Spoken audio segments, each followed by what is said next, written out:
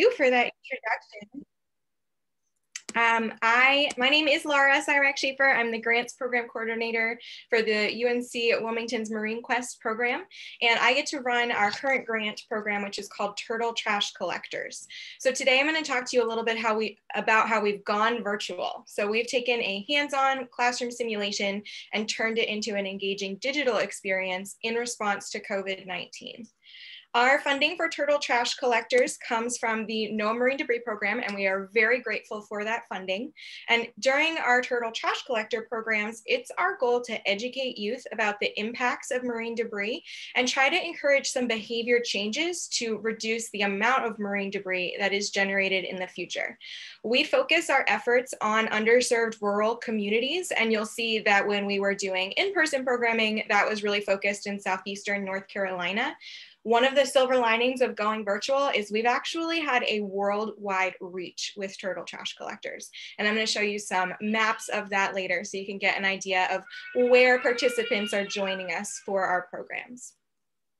During today's presentation, I'm going to talk to you about a typical day of in-person programming, talk about our public programs that we've attended, as well as cleanup events that we've hosted. And then I'll talk about how things changed about a year ago and how we've adapted our program to the virtual platform. We will also cover some virtual resources that we created during the virtual COVID times that we are in. And at the end, I'll talk a little bit about some of our assessment findings if we have time. So this is what a typical day of school programming looks like. Usually myself and my co-instructor meet really early at the program van. We drive out to a school, usually within 2 hours of Wilmington. So sometimes it's a lot of driving in a day. And when we get to a school, we set up their classroom or their space to look like a science lab. Students get the opportunity to participate in a simulated necropsy or animal dissection using our modified plush sea turtles like you're seeing on the screen. I'll show you a little bit about how they're modified in a couple of moments, but you can see that these students gear up with personal protective equipment, and they also use different scientific tools during the program to make it as realistic as possible. We talk with the students about what a simulation is and why we're going to do our necropsy today to learn about how this sea turtle died so that they can find out ways that they can help make a difference for sea turtles and the ocean in general to help keep our whole planet a little cleaner and safer.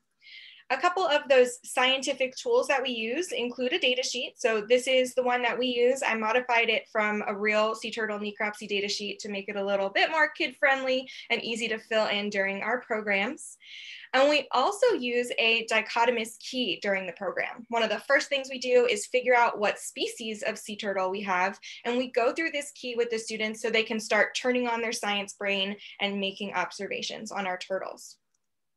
Now, during the activity, the students do an external examination, but then they also get to go inside of our turtle too. So this is where it has been modified. So externally, our turtles, they measure the turtles to figure out the age. They look for any barnacles or slicing wounds or bite wounds or entanglements. And some of the turtles are entangled in different materials on the outside. But then when they open up the turtles by taking off that bottom shell, the plastron, they really get to see some of the impacts of marine debris. So we dive deep into the inside of these turtles, specifically looking in their digestive system to see what the turtles were eating. And the students find that the cause of death for these turtles is marine debris. And here's an example of some of the stuff that they might find inside of the turtles. We are really using this powerful moment, this power of simulation to help the students experience a sea turtle necropsy firsthand so that they can really see the impacts of this marine debris. And this simulation is powerful. You can see on our screen over here, this student is grossed out by looking on the inside of our turtle. Sometimes they pretend like it stinks or they gag. It's really entertaining with every single group of students because everyone has a different reaction to what they think they're going to see and then what they actually see inside of our turtles. Now, after we do the simulated necropsy, we do our wrap-up, which is the most important part of the program. We talk to students about how trash makes its way to the ocean by traveling through our wind and our rain into the drains and the the waterways to get to the ocean, and how animals in the ocean can mistake that trash for their food. We use that teaching tool as a really important way to get students, to make students feel empowered. We want them to know that we can all help stop marine debris.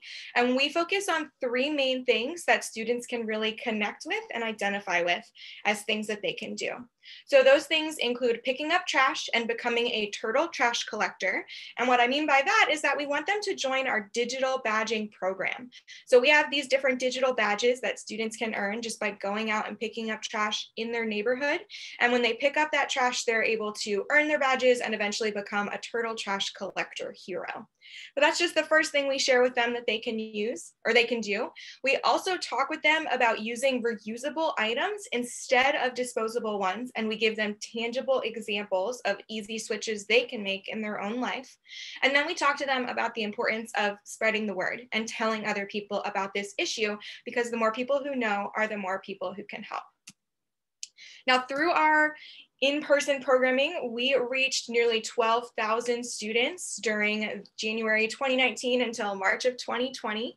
Most of these students were 3rd, 4th, and 5th graders. That's the age group that we were targeting. And you can see a map of where those schools were. So you can see a lot of dots out here in more of the rural areas. And again, we were focusing on underserved schools as much as possible. Now, I also want to mention that a lot of these dots do represent multiple trips to the same school. Since we were targeting 3rd, 4th, and 5th graders, we would go multiple days to see all of those students. And then sometimes we would go back in multiple years to see the students who are now 3rd, 4th, or 5th graders during that program time.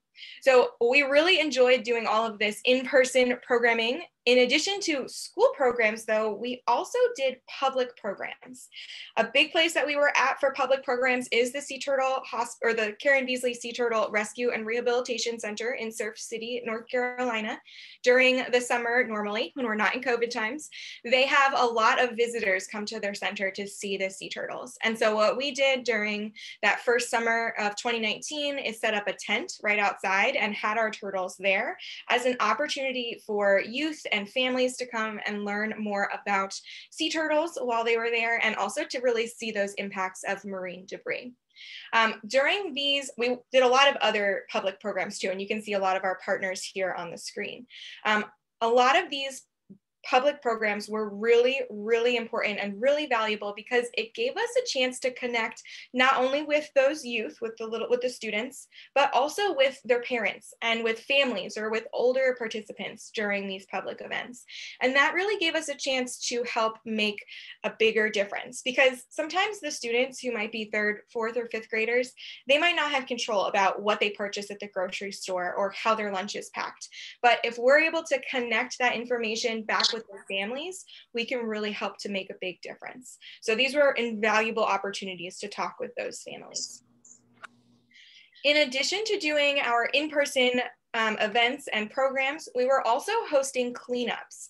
We had intended to do this all over our area that we wanted to reach during the program, including further inland, but unfortunately COVID stopped that. So here you can see where the 7 cleanups we were able to host were, and they were all along the coast. A lot of these we promoted during those public events. So if we had a public event that was at the aquarium at Fort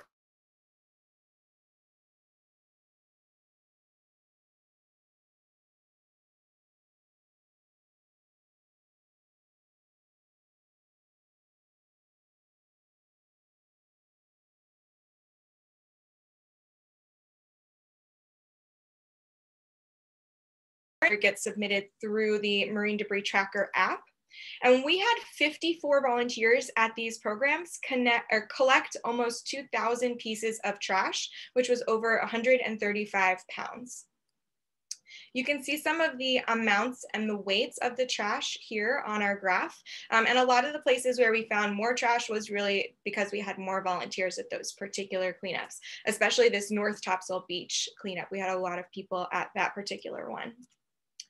We found a lot of different items during these cleanups. You can probably see some very common items that you probably find during your cleanups as well. So cigarette butts, plastic pieces, and food wrappers were really the ones that we found, the items we found the most often during these cleanups. All right, so far we've talked about our typical day of in-person programming, as well as public events and cleanup events. And now we're gonna switch gears and talk about how we adapted this program to the virtual world that we are living in. Because as you know, in March of 2020, things changed. When everyone went into quarantine and things closed down, we, just like everyone else, had to pivot our work completely online. And so we did this in consultation with NOAA. We talked with them and met with them about what we were going to do and some of the changes that we thought we needed to make. And they were so supportive of helping us continue with our work and making sure that we were reaching or we were delivering the same messages and trying to still work within the spirit of the grant as we had originally written it, even though we had to change some things. So during our virtual programs, in order to change those up, I had to turn my garage into a studio or a lab. I've since moved into my guest room because it has been very cold in the wintertime, but we can see what the lab kind of looks like. We purchased some professional lighting as well as a cool backdrop and a webcam to really make these virtual programs as engaging and look as good as possible to keep our participants focused and engaged on what we were doing with them. This is what it looks like in action. So you can still see that we do that necropsy. We do an external and an internal examination. We just have to do it for them instead of the students doing it on their own. But when we do these, we are really adapting to whatever the teacher needs, because all over the place, people are teaching in very different ways. Sometimes students are in the classroom watching on a smartboard or on their own devices in the classroom, and sometimes everyone is virtual. So we've made it possible to connect with students no matter what their situation is, and the teachers are really appreciative of the opportunity to still do the program even though it is virtual. So during our virtual programs, our participants— Hold on, it got loud. Our participants are virtually participating in a simulated sea turtle necropsy, that animal dissection. They learn how the trash can get to the ocean, see how it impacts sea turtles when it's there, and learn how they can help stop marine debris. So you can see that the content of the program is still the same. It's just the delivery that is different. We use a lot of the same tools that we would use in the classroom, and we've included a lot more pictures too to help make sure that we're keeping our participants engaged. And another cool thing that we use during the programs is polling to make sure that we're staying interactive and that we're able to ensure that our people on the other end of the screen are understanding and focusing. So this is an example of some of the polls that we would use within Zoom. So Zoom does have an awesome polling feature that we take advantage of, but we also do this program in Google Meet as well as Microsoft Teams if the teacher needs. And if that's the case, we kind of change these questions a little bit to be more thumbs up, thumbs down answers. Sometimes they show us numbers with their fingers or type in the chat. We use that chat to help people stay engaged and to take questions too during the program. Another resource we created for teachers is a flip book. So we give the teachers the opportunity to use the data sheet that I showed you earlier, or to use a flip book in their classroom. And if they choose the flip book, they cut along those dotted lines, and then students can staple them together and follow along and record their observations during the program. So this is really popular if the students are in the classroom and we're projected on their smartboard. That way it keeps those students, they have something to do and something to fill in as they're going.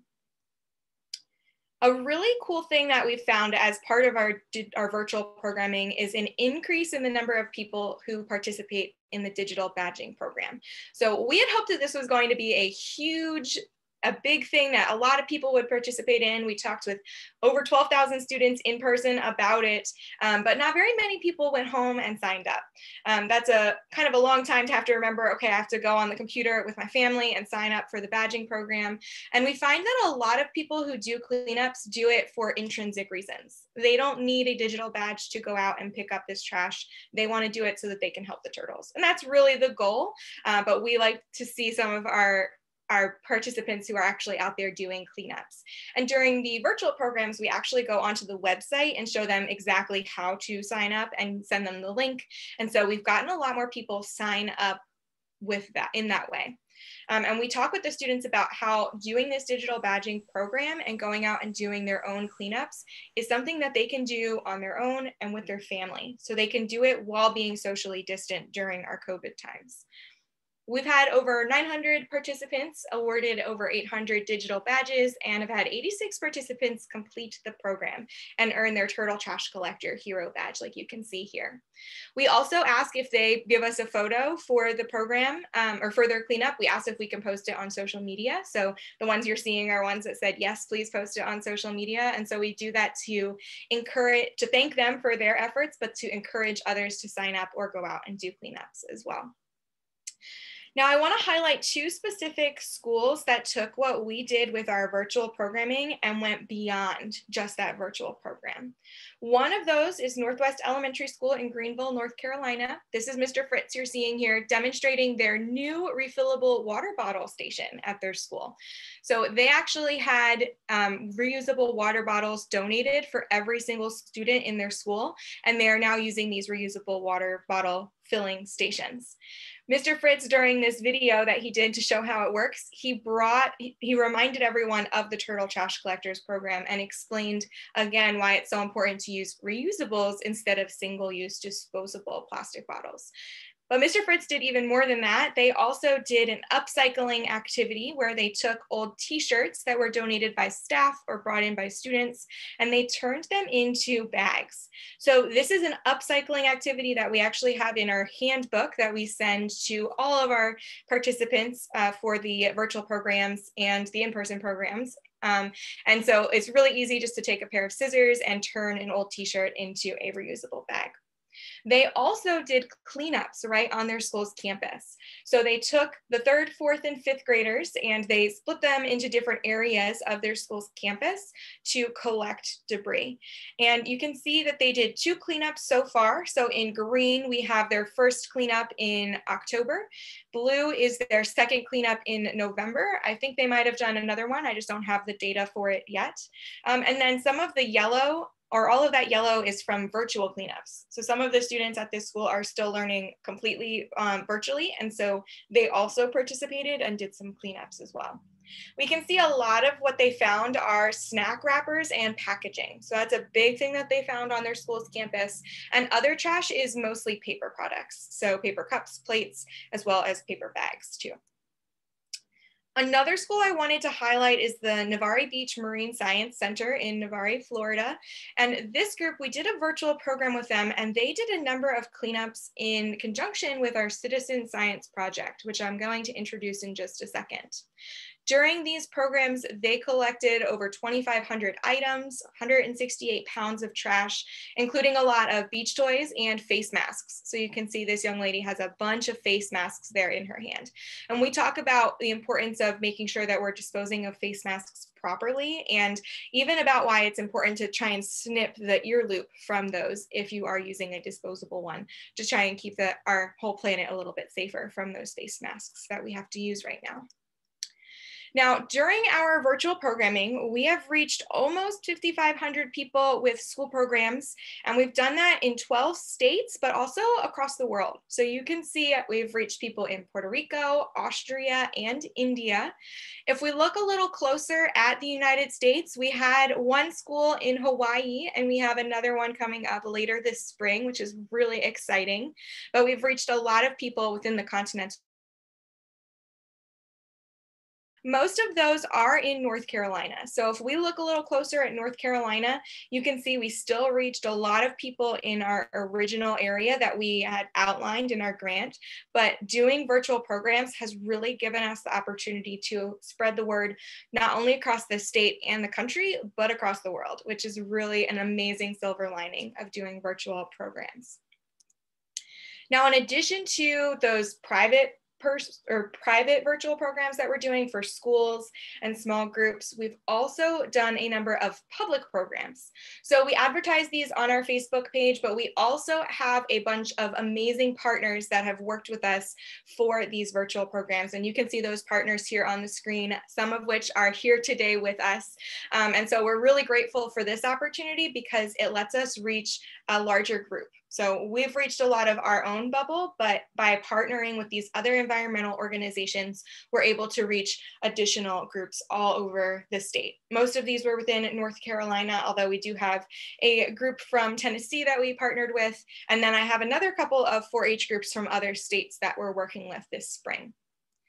If you're interested in checking out a virtual program, we have a bunch of public ones coming up. So I've listed them here. You can check out our website or Facebook for more information on those. Or if you have a network that you want to do a program for, scouts, students, or even a network of adults, we're happy to work with you. So please, please reach out to me.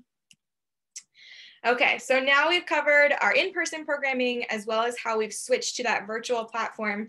The last two things I want to talk about are some of our virtual resources that we created and those assessment findings that we have so far. So since we weren't traveling 2 hours a day to get to schools, we had a little bit of extra time on our hands. Not that much, because as you can imagine, changing everything changes the way that you have to market and the way you have to coordinate. But we did have time to create some other things for our participants and for our social media followers. One of those were a number of upcycling activities. So during our last NOAA Marine Debris Program grant, which was Traveling Through Trash, the 3T project, we had created a guide with links to different upcycling activities, which is when you're reusing something that you would usually discard and creating something more valuable out of it. And so we took some of those things that we had linked to and recreated them to make our own version and to kind of create a how to make this guide. And so we would post these on our Facebook weekly, and you can see a lot of things are made out of stuff you might have at home. And so we were hoping that this would be a good resource for families who were newly stuck at home all the time with their kids, and something to give them something to do during quarantine. We also created a couple of guides to help participants and the social media followers lead a more plastic-free life. So one of the things we created was a plastic footprint guide where we asked the participants to figure out what their plastic footprint is, which means go in your home, specifically in your kitchen and your bathroom, and look and see what's there. Look for the plastic items that are disposable, look for things that might be reusable, and try to figure out if those items are really necessary. We provide some examples of switches that they can make. Some of them are ones that are pretty common, and like the reusable water bottles and containers instead of plastic baggies. But we also mention things in the bathroom like using bars of soap instead of gel soap in the shower, bamboo toothbrushes, and even those shampoo and conditioner bars that you can use for your hair. So we tried to help we tried to think outside the box and give some really some examples that many people could potentially do in their homes. We also made a guide that focused more on lunches and packing lunches when people went back to work and back to school. So this is our Zero Waste Lunch Challenge, a guide to waste-free eating, where we give specific examples of things that they can use that would be reusable rather than single use. And recognizing that we're focusing a lot of these efforts in this outreach on underserved areas, we also show or talk about link to a couple of ways that they can make their own reusable containers. So you can actually take a milk jug and turn it into a reusable container that you can put your in, and you can use old drink pouches to actually create little pouches for snacks. So these are really fun things that they can do as a family, but just some easy things to make switches in their lunches. In addition to doing those resources, we were also out in the community doing cleanups. So we couldn't host in-person cleanups due to COVID-19. Instead, we did what we called virtual or solo cleanups.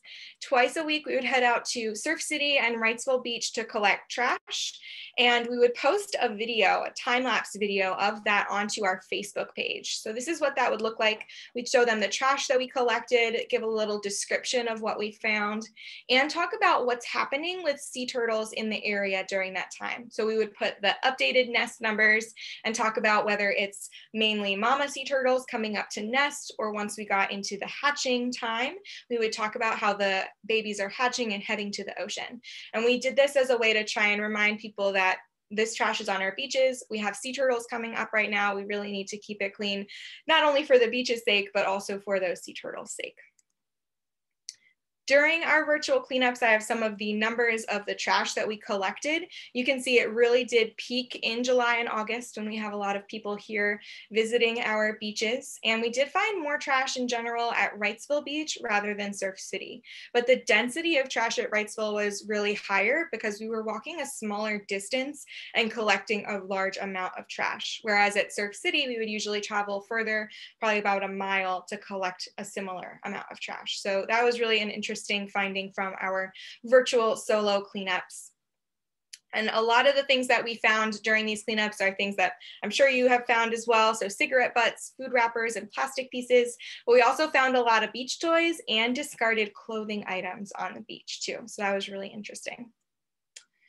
Now, we did those virtual solo cleanups as part of our citizen science project. So one of the things that we wanted to figure out is, what is the amount of litter in our community changing as a result of COVID-19? So we heard the stories about how there's less air pollution because people are staying home, the water is clearing in different areas.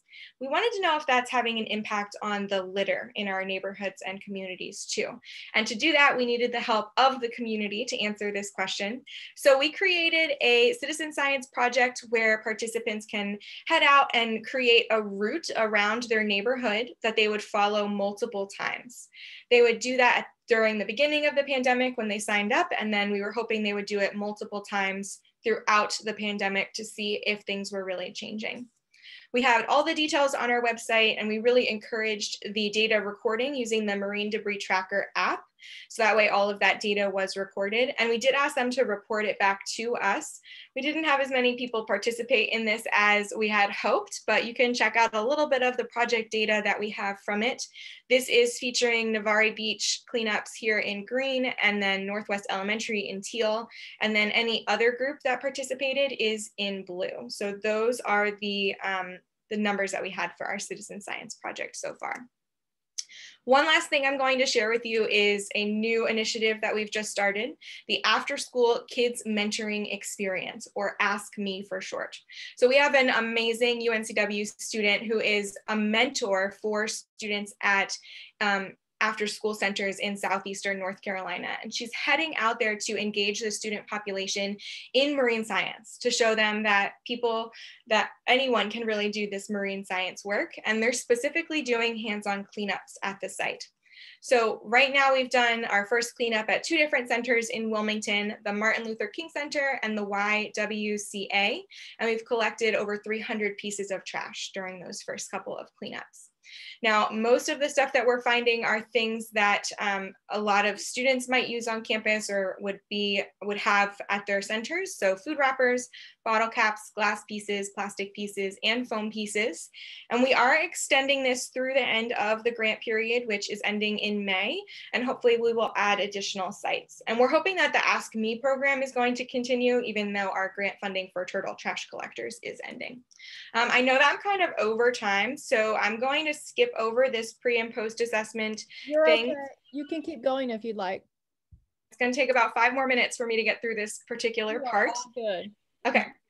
So one other thing I wanted to share with you was some of our pre and post assessment data. So with the grant, what we were doing is every teacher who participated, every student who participated, we asked them to do a short questionnaire before and after the program.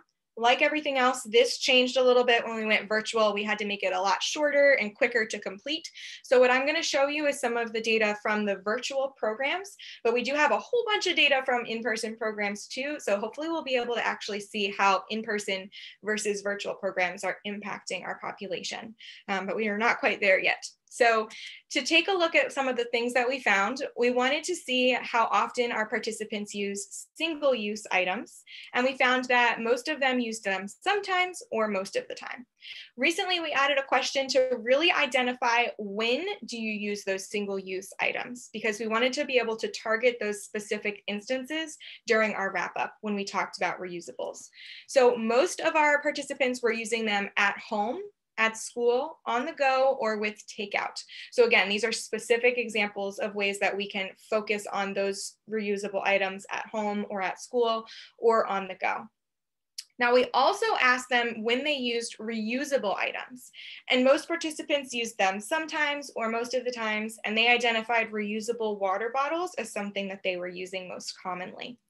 After the program, we asked if they were how likely they were to make a switch to reusables.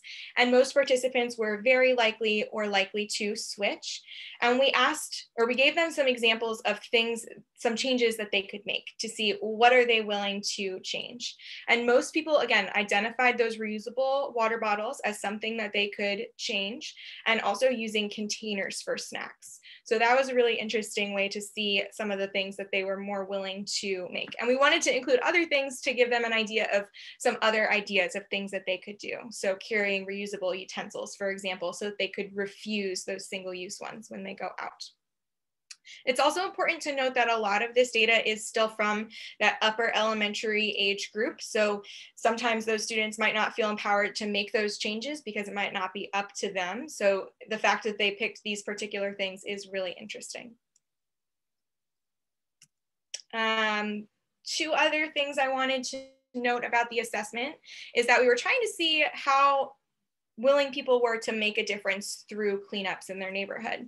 So we asked beforehand during the pre-assessment, can litter in your neighborhood make its way to the ocean, to gauge that knowledge beforehand? And most people did know that yes, litter in my neighborhood can get to the ocean. But we also asked them if they ever do cleanups in their neighborhood. This is before that program.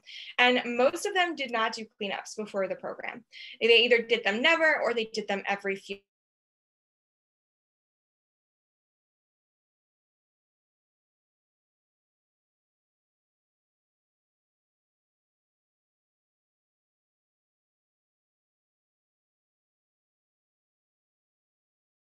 So we're seeing that our program is having an impact on their mindset, on their hope and their want to go out and pick up trash in their neighborhoods.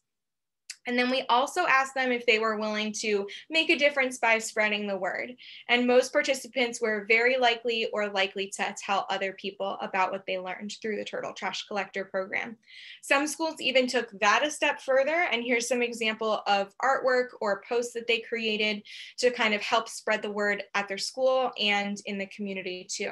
We also would share the NOAA Marine Debris Program's calendar contest with our groups too, to try and encourage them to make submissions for that. And I think some of these students did submit their artwork for that calendar contest. Now, as we are wrapping up the Turtle Trash Collectors program, our funding from NOAA is going to end in May. And so we're looking for a lot of ways to extend the life of the grant beyond May. So some of the things that we're doing is creating a recording of the virtual program that teachers can use in the classroom, and creating a teacher's guide with all of the resources that I shared with you and specific ways to incorporate it based on their own or their grade level that they're teaching. So we're going to tie it into all of the standards or tie it into standards at each grade level. A lot of the teachers I've worked with for many years during this program and our last grant that we had, so they are familiar with the program and they'll be able to use that recording, pause it at strategic points during it to be able to have a discussion in their classroom to hopefully still have that impact and that reach, even though the grant is going to be ending. Our digital badging program will still be available. It'll be all automated. So when someone requests their badge, it will pop up and they can download it immediately to their device. And then finally, we are creating a how to make a necropsy turtle guide. So we had a lot of requests to either purchase our turtles or how to make their own turtles based on ours that we have. And we did create them ourselves. Lots of hours of designing and sewing went into that. And so I'm trying to create a guide so that other people can recreate their own turtles at their sites. So we're excited about that too. So I want to thank you for listening today. I've thrown up here some numbers that are cumulative over both the virtual and the in-classroom programs. And I'm really excited at the reach we've had so far. And we do have a lot of schools and groups on the calendar through the end of May. And so I'm excited to see what we can do beyond just right now and see where we can go from here. So again, thank you so much for listening. Thank you to NOAA Marine Debris Program for our funding. And I'm happy to stick around for questions. I know that we're kind of over time, but. Thanks, Laura.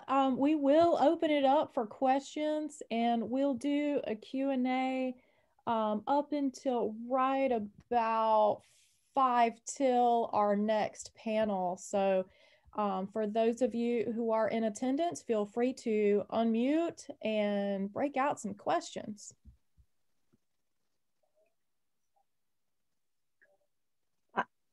I have a question, if that's possible. Go for it, Liz. How are you? Oh, I'm great. That was so fantastic and so impressive of a way. My question stems from about 2 years ago, Kathy Yoon and a group from the Seattle Aquarium came out to do an empathy kind of evaluation at the aquariums, like how do we increase empathy in kids? And part of it is with animals. And so I'm wondering if you saw any difference when you're able to use the turtles as a way of connecting to marine debris, like an empathy connection with kids versus when we just talk about marine debris.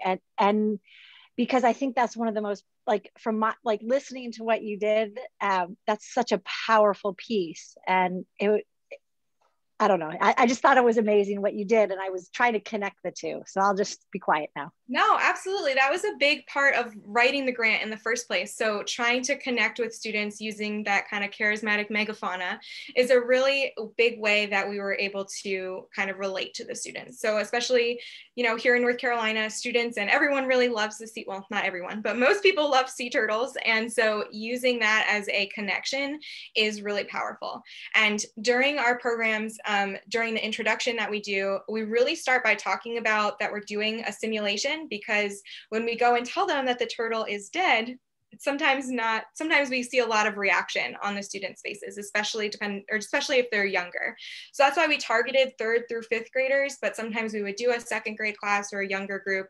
And so we really wanted to talk with them about the power of simulation and how we're using our imagination.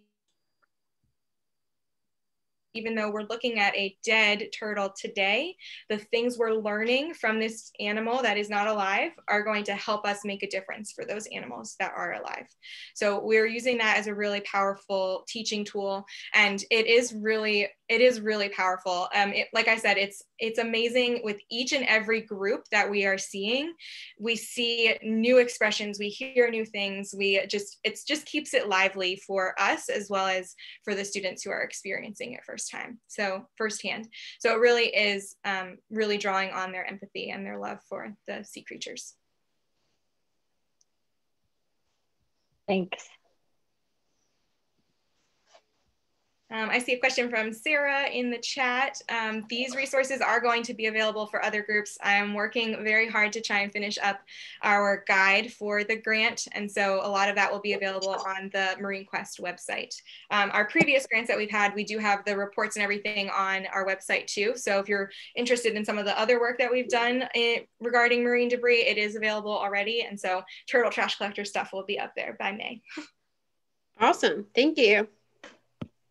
Hey, Laura, how can folks support this program and its efforts? So you mentioned that the funding is running out for this particular program. What can folks do to help support the program?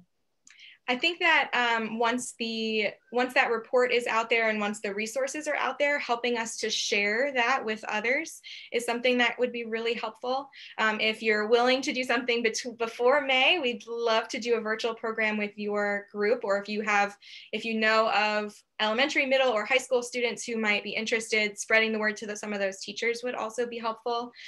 We do have quite a few on the calendar for this month.